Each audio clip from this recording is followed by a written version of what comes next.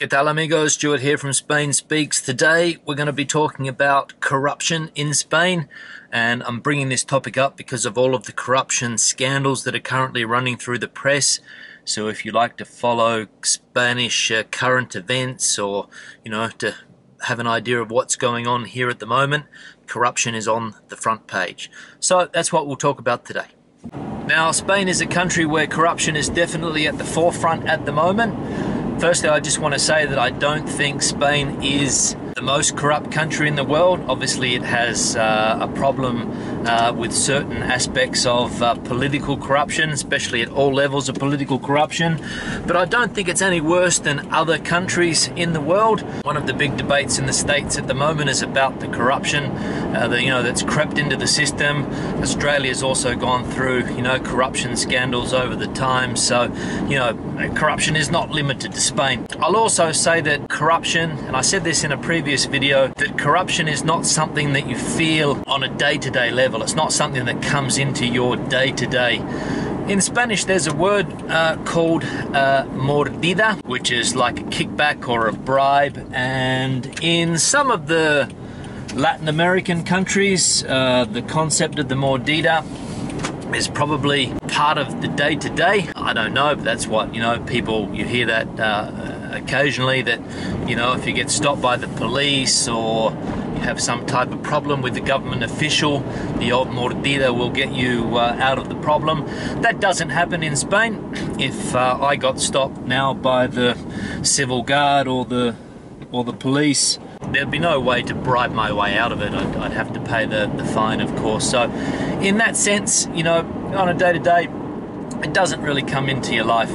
There are other aspects that do come into your day-to-day, like, for example, if you have building works done, and when it comes to paying VAT and those indirect taxes. Of course, a lot of the times, you can avoid paying that VAT.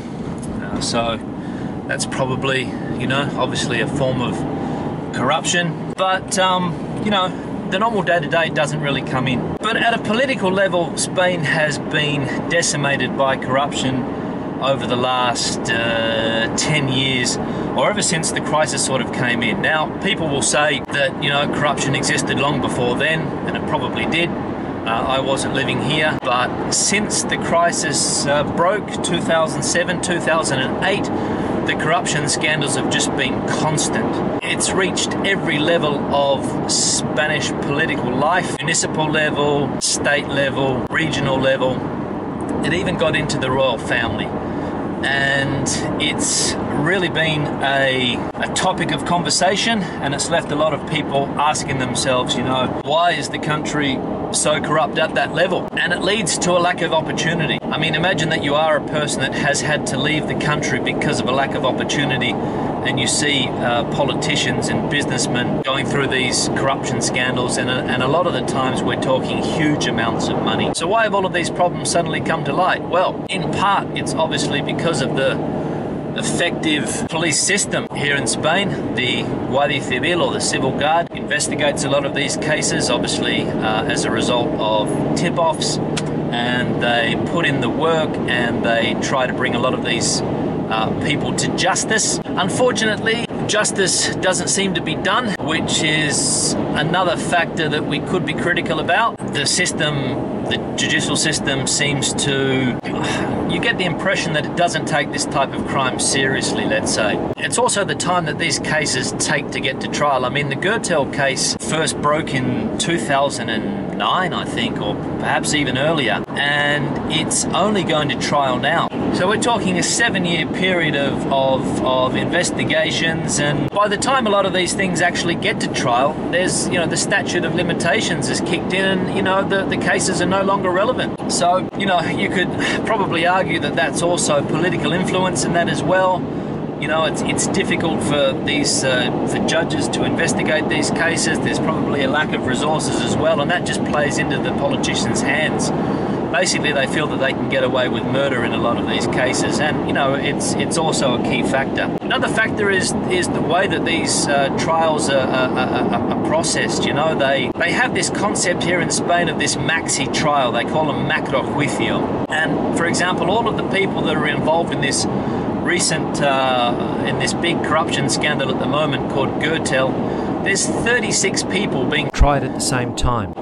And they all sit in this huge room, there's people shouting, the information goes back and forth, and I can't see that this is an effective way of, you know, of trying to convict people for, you know, for serious crimes. I'm just going to go and get some petrol, so I'll pick this up when I finish this. Yeah, so the Gürtel case. Mainly at municipal level, this case. It's a kickback scandal. There's also the major political party in Spain involved, the PP, and there's also the famous PP treasurer, Luis Bárcenas, who has apparently managed to accumulate somewhere, you know, 20, 30 million euros in illegal money through kickbacks. And there was a scandal that, you know, they were all of the top politicians were receiving envelopes every month with certain amounts, you know, this illegal party financing and all of these things. So that's the main one of the main scandals that's going on at the moment. There's also a scandal about the Caja Madrid, or the Bankia. They call them here the black cards. Basically what they were company credit cards that were given to directors of the bank, and how that money was spent with you know, with no proper accounting practices. Basically black money that was just, you know, being used for favors. All political parties were involved in this, even you know, right wing, left wing. Everybody seemed to be involved in this scandal, the unions as well. And of course, in the different regions, Valencia also, big problems with corruption, also involved in the Gürtel case. Andalusia, there was a big scandal about unemployment courses in Andalusia, millions and millions of euros. The list just goes on and on and on. And of course, the famous Caso Nos, which was the one that had the royal family members, the former king's daughter, the current king's sister, and her husband were involved in that case. Again, it's a case that took a long time to go to trial. A lot of media attention, a lot of toing and froing, let's say, from a political point of view. And it's one of these things that you never seem to find out the truth in these cases. You know, they just get lost in media storms, and at the end of the day, you know, nothing really seems to happen. So why have all these corruption scandals come to light? Well, as I said, the investigations obviously by the Guardia Civil. It's also at the time Spain was going through, there was a lot of money in the country, a lot of construction companies obviously pay concessions, want to get these you know, contracts.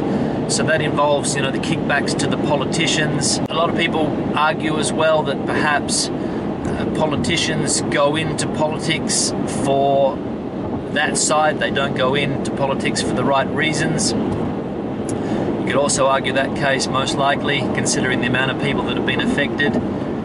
And you know, it's one of those things that really weighs heavily on Spain and on Spanish society.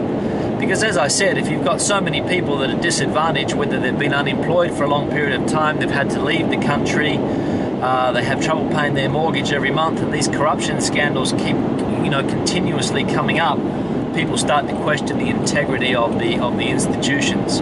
There was also you know, another case as well that I think there was a report from Brussels that they did an audit on the cost of infrastructure projects in this country, and it was said that, you know, some of the infrastructure projects, roads especially, cost 4 times as much to to build than they did in other European countries. And that money, that extra money, obviously goes into the overcosts go into politicians' pockets. And at the local level, they're in the front line of that.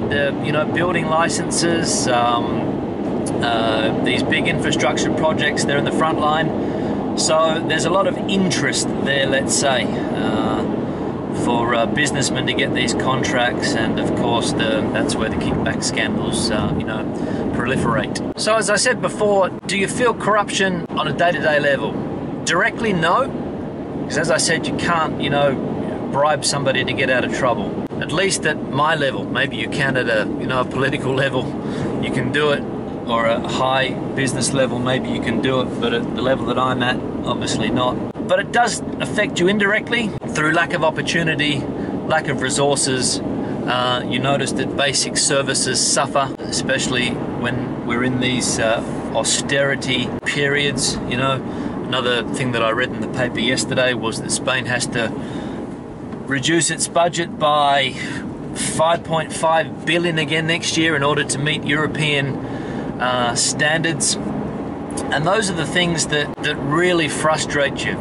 For example, if you go to a hospital and you're not getting the services that you need, if your kid's going to a school and they don't have money for for new books, or the teaching facilities and resources are not up to scratch, that's when you start to ask yourself the question of, if that money hadn't have gone into people's pockets, would we be in a better situation? And obviously the answer is yes. But another thing that you could argue is that politicians are just an extension of greater society. So if in your day-to-day you are not paying your VAT, or you're trying to avoid paying the income tax that you should, or you're not declaring this, or you're not spending your company money in the correct way, that maybe politicians, that just extrapolates into the political level, and to some extent it's probably tolerated. Spain, as we know, is a democracy, but how well does democracy work in Spain? I mean, yeah, you have elections, but there's political parties that have been in power in certain regions, not at a national level, not at a state level, but at the regional level. Andalusia, for example, has never changed its political party. The political party in Andalusia has been in power for 35 years. 35 years with the same party. Valencia had a similar case. There was a mayor in Valencia in power for 25 years. Basque Country, the same party. Catalonia, the same party. They've only ever changed once. Galicia, the same case. Madrid, again. The PP was in power in Madrid for years, 20 plus years in power. So when you're in power for so long, you probably think that you're invincible, that you can do anything. So you have to question the role that democracy plays, or the democratic system here, if in those regions you never get any change. Because the only way that you can get change and clear all of this rubbish out is by new people coming in. I mean, you can't tell me that in a place like Andalusia, where the same party's been in power for 35 years, you can't tell me that a lot of things haven't been swept under the carpet. They must have an unbelievable amount of skeletons in the closet down there. And it is one of the areas with the highest unemployment in Europe. Probably you could argue a huge lack of opportunity for young people, and yet people vote for the same party. Mind-boggling. But all of these cases add to the complexity of living in a country like this. It's a really hard country to understand, and for me especially, I have trouble to understand how people can tolerate such blatant corruption at a political level and then still continue to vote for these same people. Because that's also another characteristic of Spanish political life, is that nobody resigns. Yeah, you could name the politicians that have resigned because of political corruption implications, on one hand, basically. You know, nobody resigns. And at the end of the day, they go through the system. Half of them are not even, you know, sentenced to jail. Statute of limitations kicks in a lot of cases, and they just keep on going. Or they go underground, which was the case of the Valencian mayor Rita Barberá. She's gone underground. So it's very, very difficult. And, you know, people just continue to live their life. The country goes on. And, history tends to repeat itself. But that's all part of living in Spain. So you have to put up with it. I'm not going to be able to change it. The change has to come from the top, I suppose, or people have to change at a ground level for these things to disappear. There's new political forces coming up. Time will tell whether they fall into the same traps as their predecessors. Who knows? But all in all, it's been absolutely scandalous over the last few years. So that's the vlog for today. I'm almost at my destination. I'll say hasta luego, and I'll see you in the next vlog. Questions or comments, leave them below. Ciao.